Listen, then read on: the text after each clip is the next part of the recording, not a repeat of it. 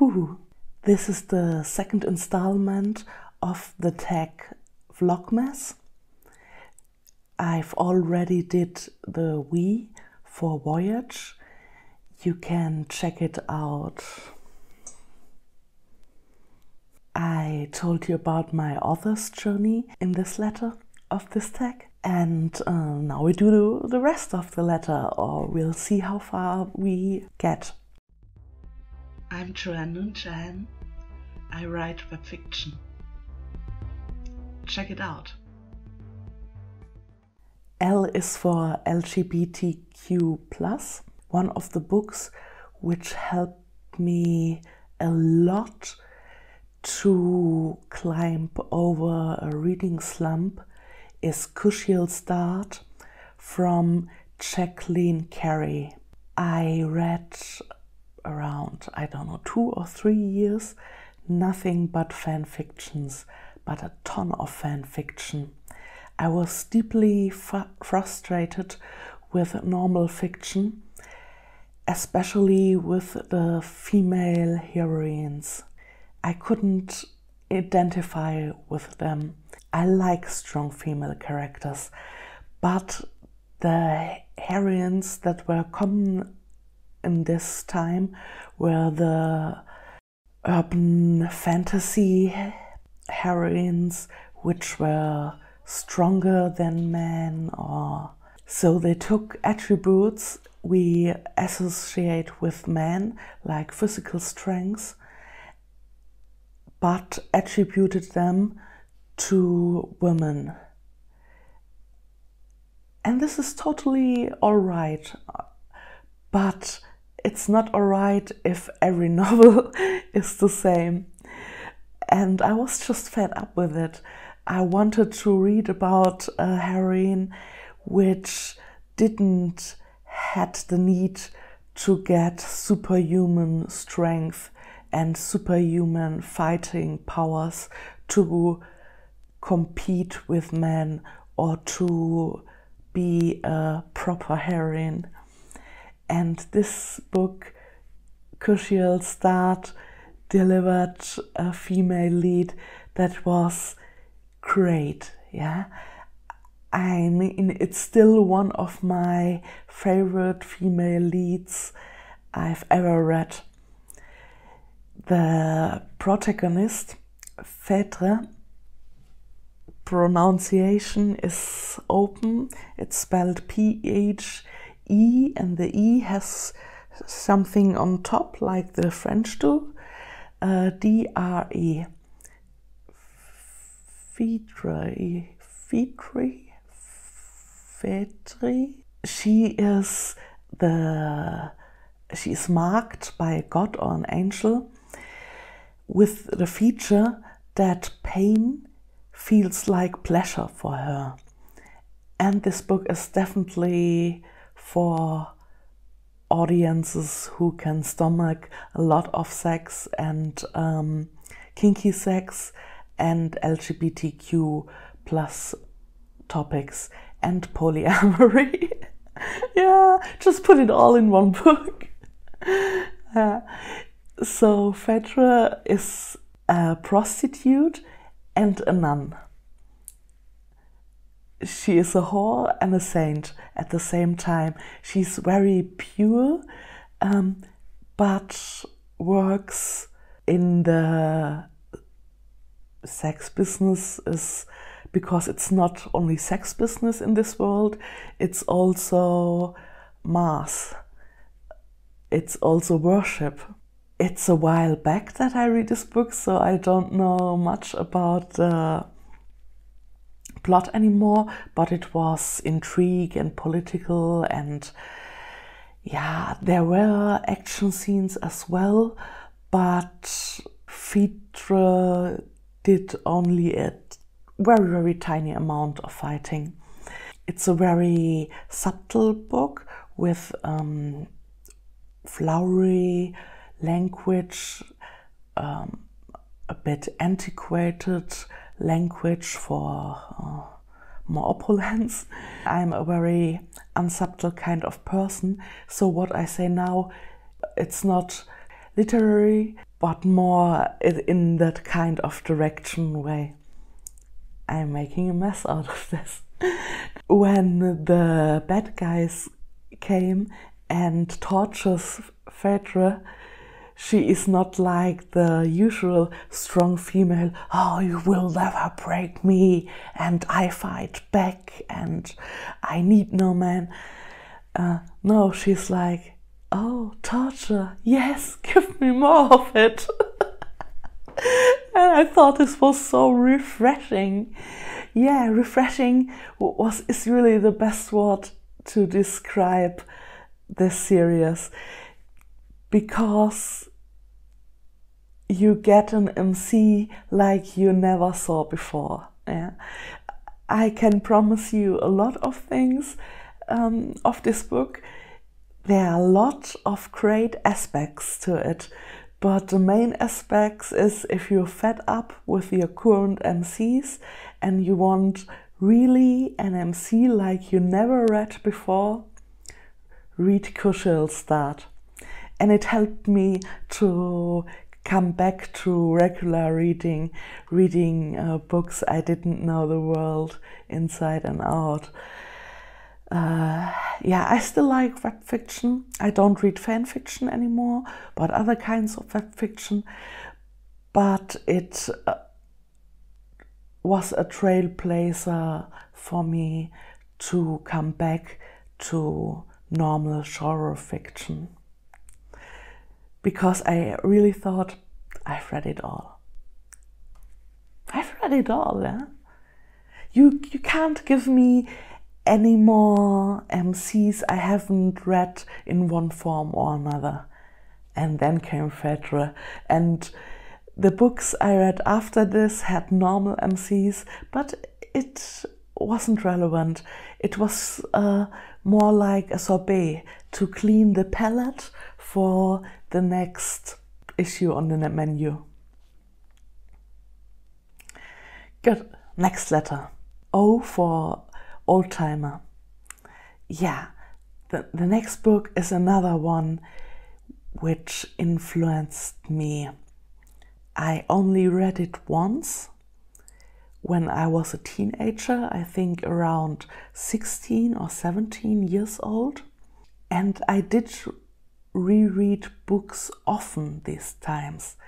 But this book catapulted itself to one of my top 10 books and stayed there for a long while, but I only read it once. And I didn't reread it because it was such a magical experience that I was afraid that it will get lost through rereading it. The title is A Sportsman's Album of Sketches. There are multiple translations of it in English. The author is Ivan Turgenev. So if you find a book of Turgenev, something with outdoorsman or hunter or sketches or sportsman, then it's probably this book.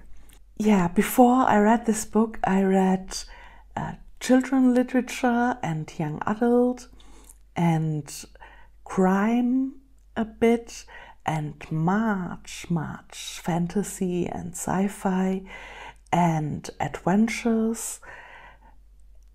So the classical stuff like Treasure Island and The Last Mohawk, yeah, you know the stuff, yeah?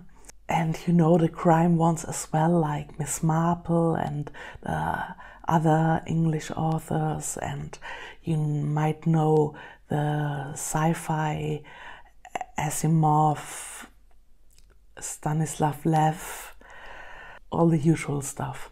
But I never read a book like The Outdoorsman or The Sportsman. I should decide for one. I call it Hunter because in German it's a Diary of a Hunter, and I like this more than notes, or I already forgot the other sketches. Yeah. So the Hunter book, it didn't have a plot, yeah?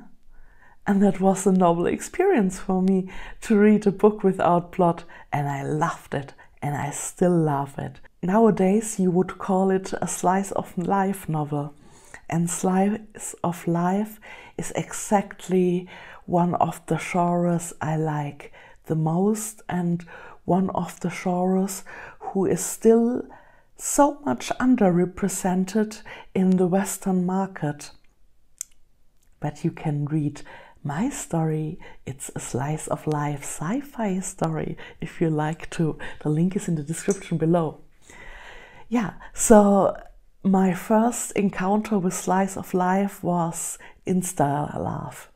Those short stories or sketches or vignettes in the Hunter book describe the life in Russia in the mid of the, is the 18th or the 19th century? If it's 80s, 50 something, it's around 80, 50 something. But they drew such a vivid picture, especially of the characters. You felt like you met these people and you met them on their best and their worst day in life. I am sorry, it's around 25 years ago I read this book. I don't have any recollection anymore. I only remember this kind of magical feeling, and I should reread it. Not only did it influence my love for the genre of slice of life, it also influenced my reading taste for the next years. I fell deep in the rabbit hole of Russian literature, and I still like to read Russian authors. Yeah, they have some kind of cunning to them and directness, and maybe you could even say brutality. It's not that kind of fiction, oh, we treat everyone with our satin clothes on. It's they make decisions when drunk, and then the rest of the novel they have to straighten out the situation. Yeah. I mean, taste differs. I like it. G. Gift. Yeah. Please don't gift me books. I don't read books anymore. I don't read physical copies of books because I'm vain. I should wear glasses, but they don't help me to see better. Yeah. Because I'm kind of, my eyesight is schizophrenic. It's far-sighted and nearsighted at once in one eye, because my natural inclination is the one side, but then I have a Hornhautverkrümmung, a defect on the skin of the eye, which corrects it in the other direction. So, you know,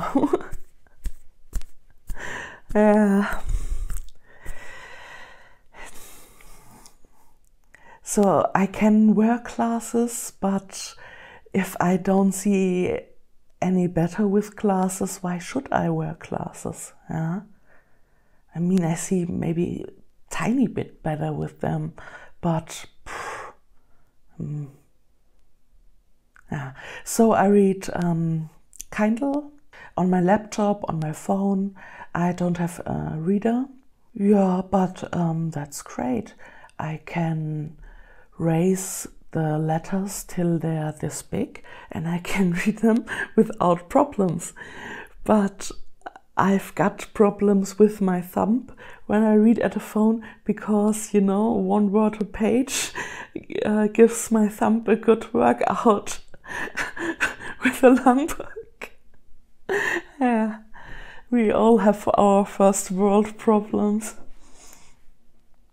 So don't give me books. Some of my friends gifted me books in the past years, but there were vanity books. And a vanity book is a book which looks great in your shelf, but you never read it.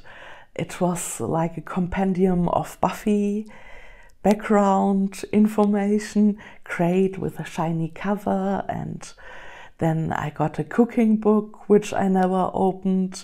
These books look great in my bookshelf, and if you want to give me a book just for it being decorative, as a decorative element, that's all right. If you want me to read it, I'm sorry, I can't read physical books anymore, and I don't want to. I'm on a mission to lose weight, yeah, and to lose weight by actually losing the weight, losing the body fat is pretty hard, yeah. So I thought, why not lose the weight in accessoires? I've got no earrings, I've got no rings, I've got no bracelets, no watch. I have no books in my backpack. I have a very thin backpack, and I lost 3 or 4 pounds easily without losing any body fat. So if you want to lose weight without influencing the scales, great way. Don't read any physical books anymore. Read it on your mobile phone and you are a few grams lighter. I'll bite chocolate cake. Yeah, I think this video is long enough. We did 3 letters, so the last 3 letters will come soon. Thanks to Britta Böhler and the Book Maniac for suggesting this tag. Bye bye.